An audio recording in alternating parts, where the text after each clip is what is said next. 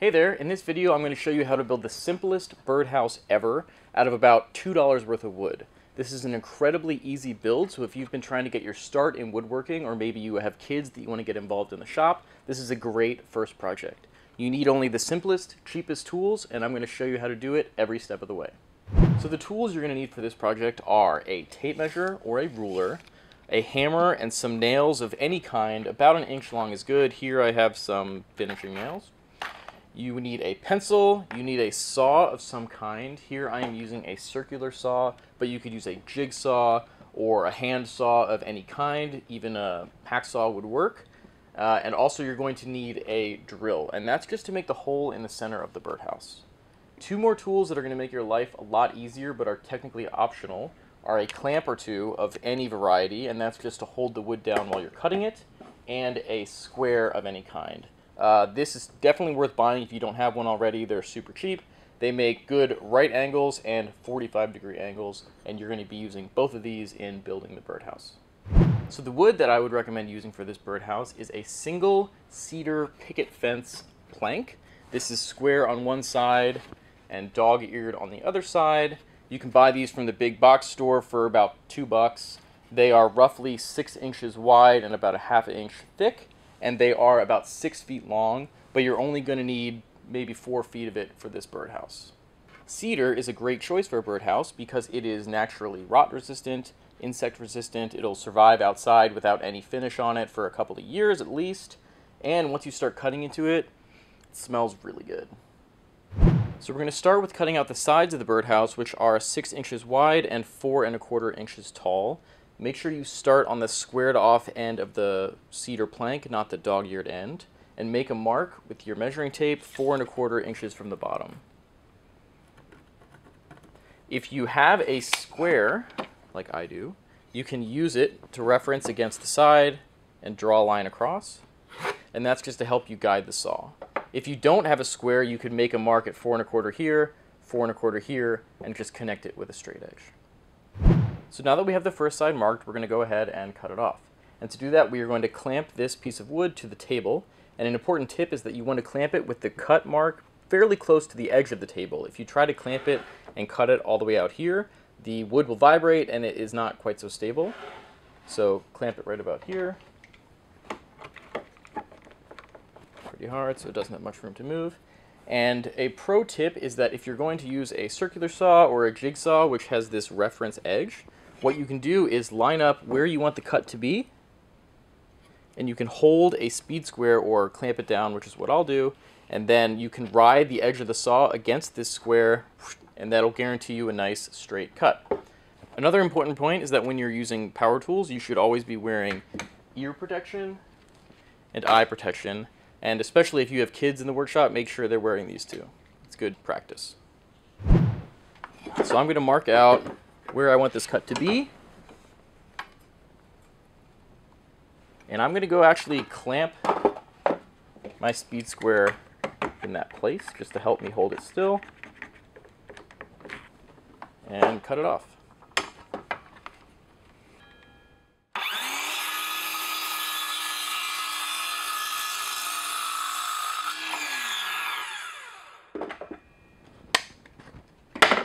Side one done.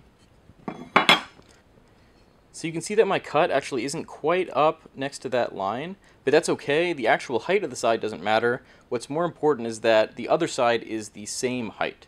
So that's why rather than measuring both sides and cutting them out, I measured one, cut it out, and now I can line it up at the bottom of here, grab my pencil, make a mark, and this is how big I want the other side to be.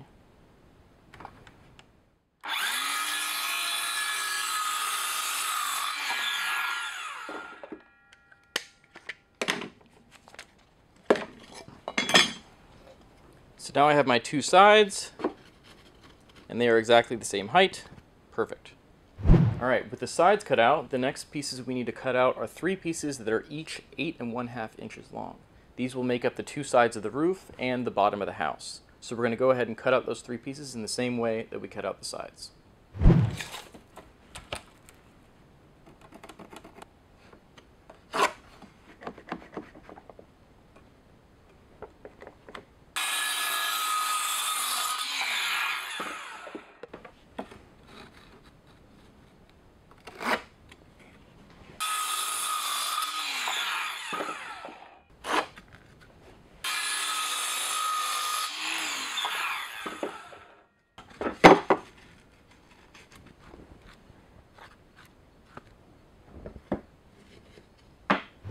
So now that we have the two sides, the two pieces of the roof, and the bottom cut out, we need to cut out the front and the back of the house, which are identical but are a little different from the others because they have the 45-degree angle in them.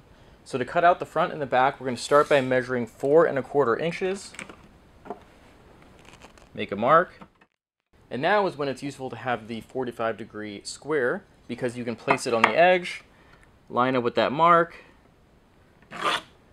and draw a 45-degree angle across.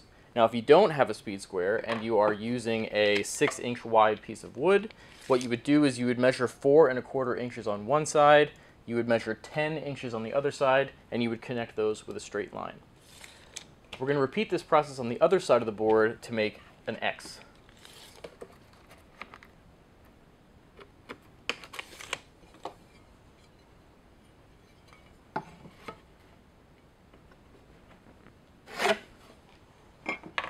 Now we just need to cut out this X, which we can do in 3 cuts.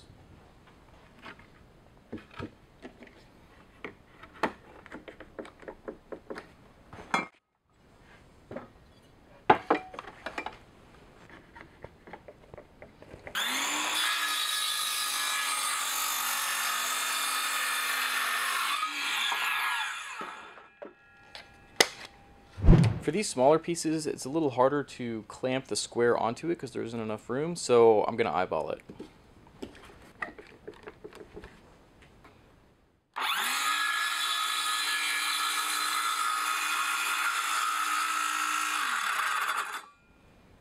Should probably move this clamp.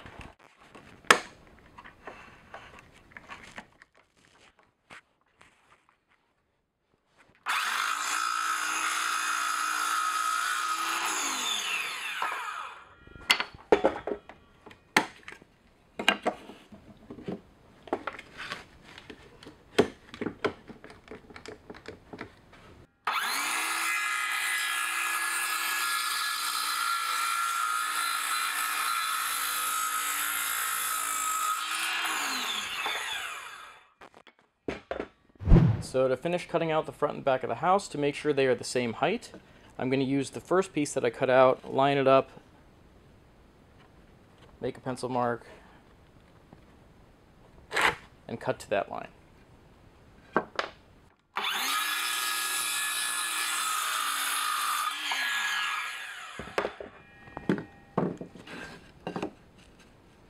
Looks pretty good to me. So at this point, all of our pieces are cut out. We have a front and a back, we have a bottom, we have 2 side pieces, and we have our roof pieces. And the way that we're going to combine the roof pieces is like this, with side to side. And what that means is that this side is going to be longer than this side because you add the width of this and the thickness of this board. So what we need to do is make a cut along the side of this to make this board a little narrow to account for that thickness. So we don't actually need to measure the thickness. What we need to do is place these boards on top of each other, line them up, and make a mark. And that's what we're going to cut off. Now I'm going to clamp this to the edge of my workbench and just cut this out by eye.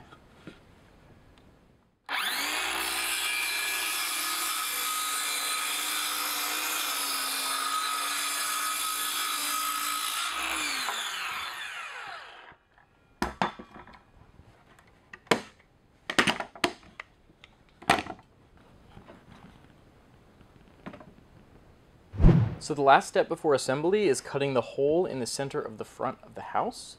So what you should do is measure the center point, and since this is about 6 inches wide, the center point is about 3. Let's pick it here. And how far up and down the house you want to make the circle is up to you. You know, the center of the circle right there seems pretty good. And to cut this out, I'm going to be using a Forstner bit, which is 1 3/8 inches wide. You could make it wider or smaller. It's up to you depending on what kind of birds you want to live in this house. But you don't want it to be too wide because then predators can get in, like squirrels or larger birds. If you don't have a nice Forstner bit, you can use a hole saw. These are a bit more common. If you don't have one of these, you could even just drill many small circles around the perimeter and just punch the thing out. It doesn't have to be a clean circle. The birds aren't really going to care. When you are drilling through this, it's good to have some scrap wood underneath it This way, when the bit punches through to the other side, you can go into this scrap wood rather than your table. And also, it prevents the wood from chipping out around the edge of the circle, so you get a nice clean circle on the inside as well. So you should drill from the outside of the house pointing inwards, because you're going to get the cleanest circle on the side that you start drilling into.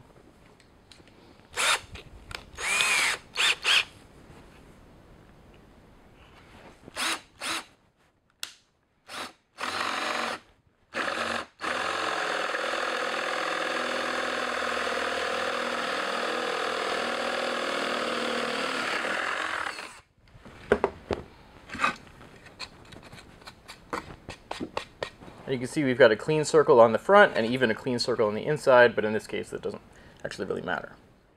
And now we can move on to the final assembly of the birdhouse, and for this you're only going to need a hammer and some nails. I'm going to start with the assembly of the roof, making sure that the shorter piece is pressed up against the inside of the longer piece. I'm going to put about 3 nails in this roof just to hold it together, and I like to start by hammering in the nails about halfway to the longer piece before trying to hammer them all the way into the shorter piece.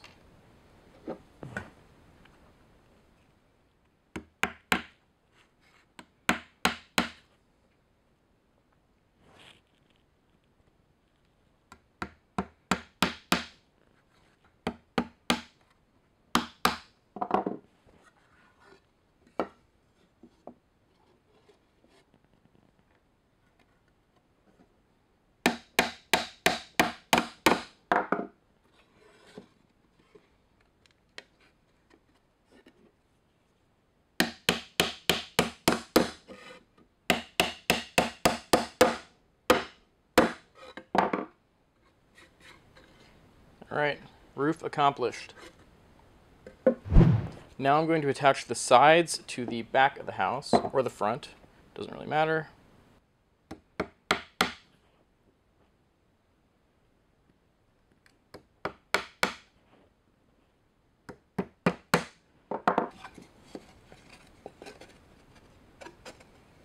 And when you're figuring out exactly how to align the front or the back with the sides, make sure that the bottom is flush. That's the most important part, because this whole thing is going to be sitting on a flat piece of wood.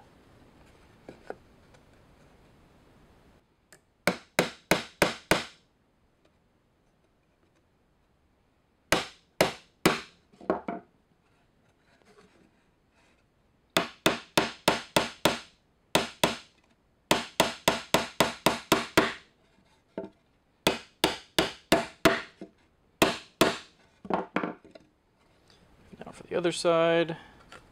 That looks pretty good. We can repeat the same process for the front. So there's a bit of a knot here, which is going to be hard to nail through. So I'm going to move down a little bit and put the nail beneath it.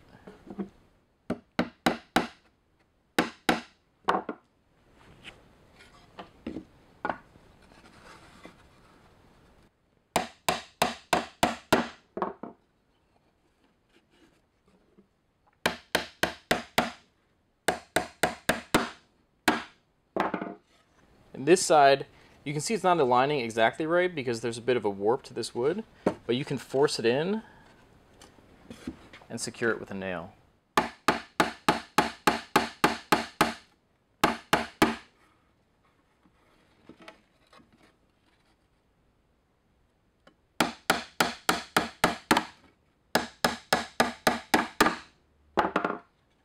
It's looking pretty good. Now we can attach it to the bottom. It's going to look like this. I like to line the back of the bottom up with the back of the house. That way I can attach this to a wall, or I can have it free sitting somewhere. And plus, having the bottom stick out to the front gives a nice place for birds to stand, because there's no peg or anything underneath this for them to stand on.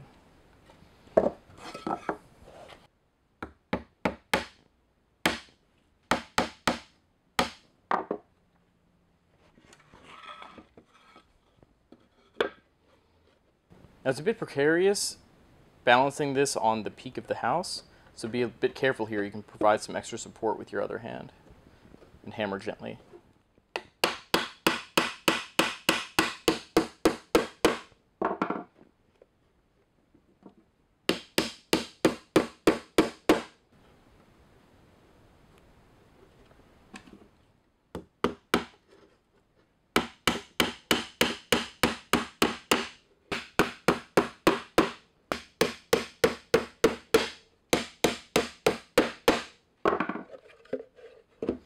Right, we're almost there. The last thing is to attach the roof.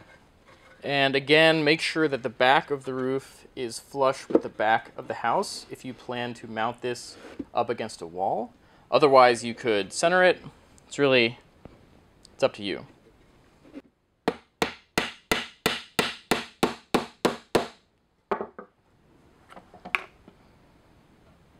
And for the nails in the front, it's a little tough, but you want to line them up and make sure that they're going into the front of the house.